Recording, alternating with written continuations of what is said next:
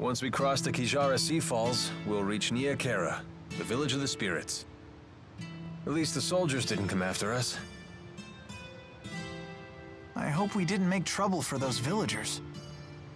They were so kind to us, too. What else could we do but run? Rashogal's troops showed up. The villagers picked the fight, not us.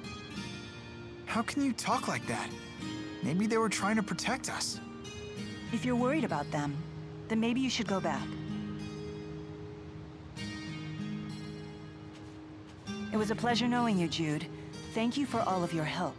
How can you be so cold? You'd rather I get emotional?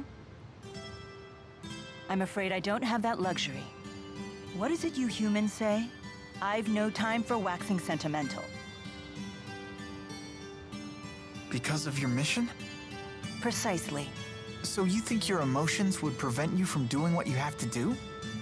Can a person still fulfill their duty if they become emotional? Only one way to find out. You'd have to try and see. Well then, you should take your own advice. Huh?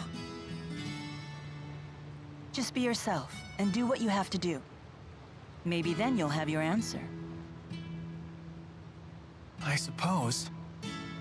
And don't go thinking you have to act like the great Lord Maxwell here. You're only human. Hey, are you on a mission too? Maybe I am, maybe I'm not. Are you sure you really want to know? Huh? I don't want to make you feel like the odd one out now. So, what are you gonna do, kid? Go back to the village?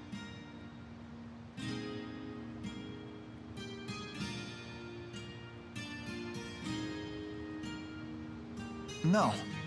All right, then let's go.